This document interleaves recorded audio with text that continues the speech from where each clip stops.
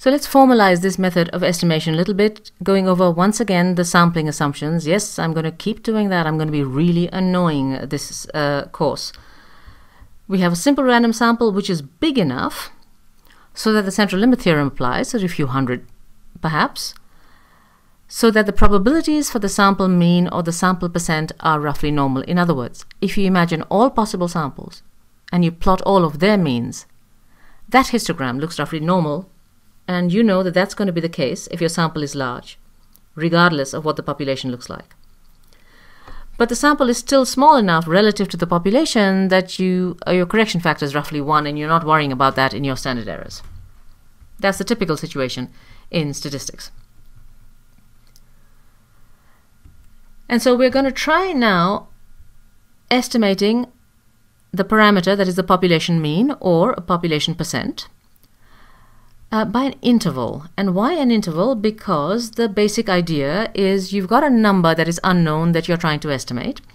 So you start out with what you see in the sample, and then you give yourself a bit of room in both directions. Estimate plus or minus wiggle room. That's the standard way of making an interval estimate for a parameter. And formally, what do? Well, if you are trying to estimate a population mean, then you will start with the sample mean and go a few standard errors for the sample mean on either side. How many standard errors? Well, if you want an approximate 95% confidence interval for your unknown population mean, then you will start at the sample mean and go, yes, you guessed it, 2 standard errors on either side. You can write exactly the same statement for population percents. If you're trying to estimate a population percent, then if what is called a 95% confidence interval starts with the sample percent in the center, and it goes 2 standard errors of the sample percent on either side. Where's this 2 coming from? Because the area under the standard normal curve between -2 and +2 is 95%, as you remember. So what if I change this level of confidence?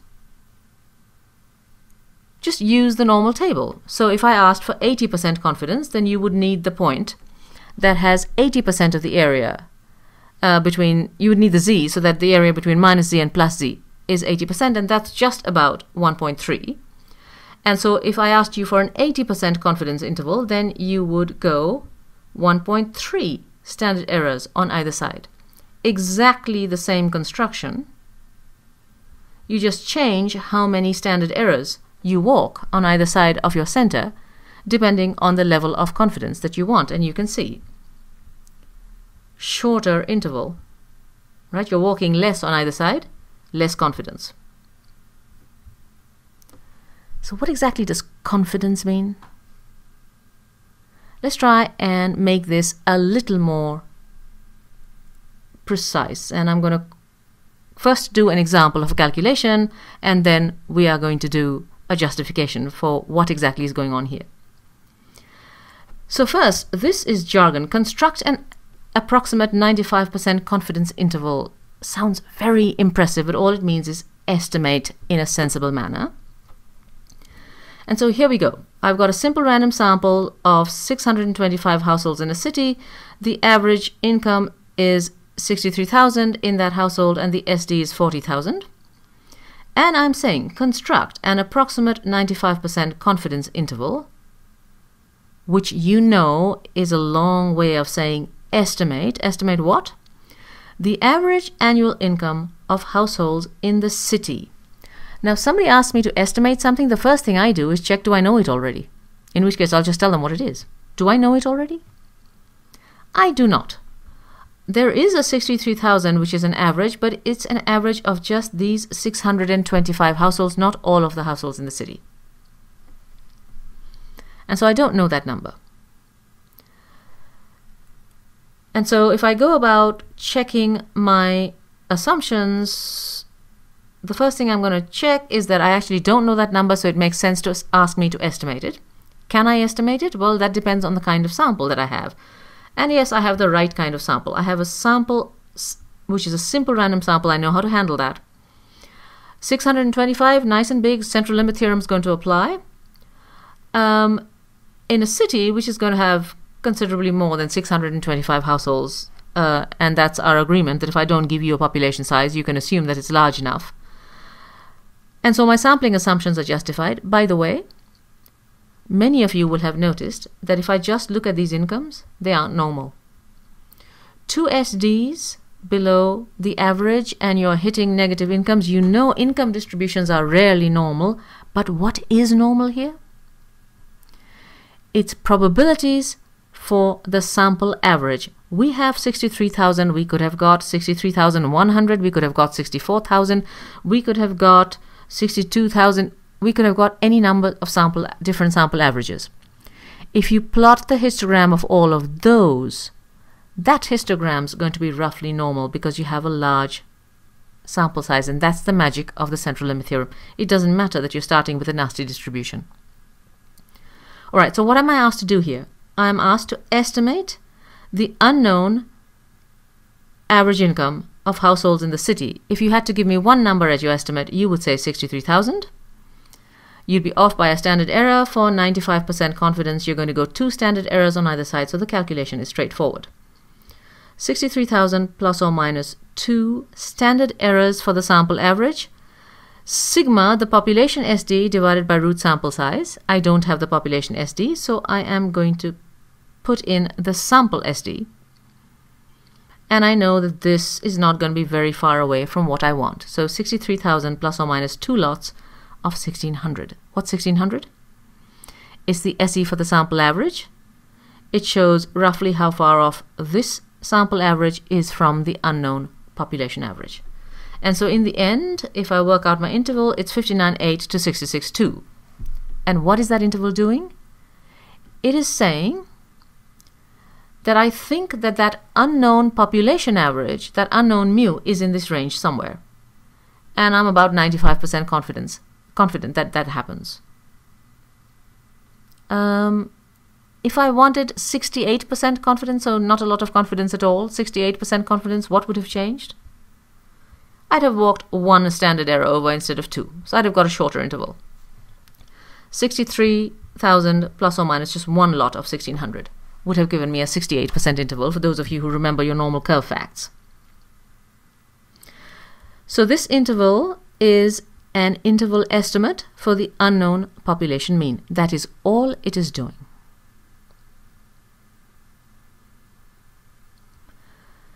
And for a little justification of what is going on, recall that the central limit theorem says that the sample mean has a normal distribution. If you plot all of the sample means, then that curve will look normal. Its center will be the population mean, and its spread will be the SE for the sample mean. You're centered at mu and plus or minus sigma over root n. So if you go center plus or minus 2 measures of spread, you're going to pick up 95% of all of your cases. So in 95% of the samples, the sample mean and the population mean are within 2 standard errors of each other. And so if we rewrite it, then it is an equivalent statement is that in 95% of the samples, the population mean is within 2 standard errors of the sample mean. And this is exactly your confidence interval. Start at the sample mean, go 2 standard errors on either side, and what this observation is telling you is that in roughly 95% of all samples, this method will give you an interval that contains the population mean that you're trying to get at. And so that is the formal definition of we are 95% confident that the method produces a good interval. The confidence is in the method. 95% of the time, it gets the answer right. And to check this out, we are going to use one of the wonderful applets in your textbook. So here is figure 26.2 of your text, and by now you're used to this.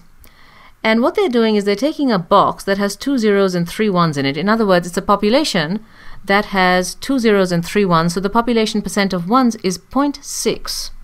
Average of the box is 0.6. SD of the box is 0.49. How'd they get that? the square root of 0.6 times 0.4. You check it out. Okay, so this is the population. Normally, you're not going to know what it is, but for now, you're Tyche. So you know exactly what the population is.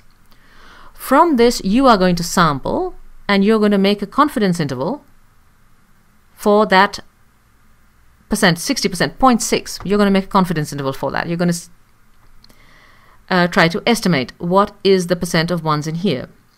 And I'm not going to use a sample size of 30. I am going to use a sample size of, why don't we take a sample size of 300? I don't like to change a lot of digits.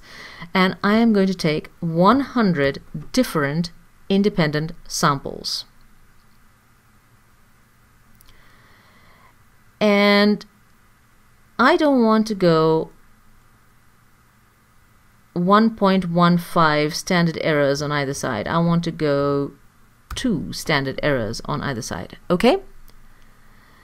And so of these samples, I'm going to get 100 different intervals. I expect 95 of them to contain my 0.6. Should we do it? Let's do it. Alright, so understand this picture. Here is your scale. Here is 0.6. That is the truth that Tyche knows, and that blue line is Tyche's line there at 0.6. And each of these little green bars, little green matchsticks, is one of the intervals. This black dot is the center of the corresponding interval. The green intervals are the ones that cover 0.6, the ones that contain 0.6, and the red intervals are bad. How many are there? 1, 2, 3, 4, 5, 6, and 7. So I expected about 95 of the intervals to be good and 5 to be bad. I've got 93 good and 7 bad. Okay. And so what is the moral of this story? This is a visualization of taking all possible samples. Well, I haven't taken all possible samples. I've only taken 100. Drawing the 100 different intervals that you get from all of these samples. So, if you have 100 people trying to estimate the 0.6 that's in the box, they'll get 100 different intervals. And if they follow our process, then about 95 of them are going to get a green interval, which is the good kind, and only about 5 are going to get a red interval, which is the bad kind. I wonder what's going to happen if I run it again.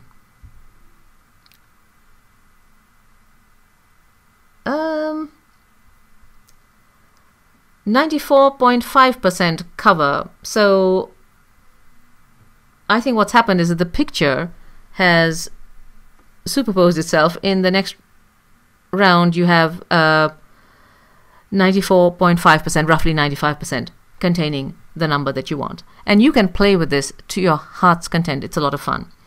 Shall I clear this? I will clear this. Let's do 1, 2, 3, 4, 5, 6. That's a die. Tyche is rolling a die, unknown to all of us. She's rolling a die, average 3.5, SD 1.71. You've seen this before. And she is going to take the average of a sample size of what? Oh, why don't we do 200 this time? And she's going to take 100 samples. And she is going to go box average plus or minus 2 times the estimated standard error. And what is she going to get? Let us see. So she did it, and you know what? 98% of her intervals crossed your 3.5. We were predicting that 95 would. Well, she got 98. Good for her. Fair coin.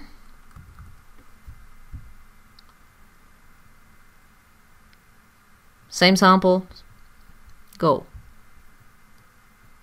97%. So 1 bad one, 2 bad ones. So verging on 95. And those of you who are sticklers will note that in fact the 95% point of the normal curve isn't 2, it is actually 1.96. To satisfy those people, we're going to do 1.96 right here. and we're going to play the game again. And no matter what, it likes to give me 97%. That's fine. So you can see roughly 95 are going to be good and the rest are going to be bad. And you know, you're going to be off. As an exercise, you can try and work out how far off you're going to be.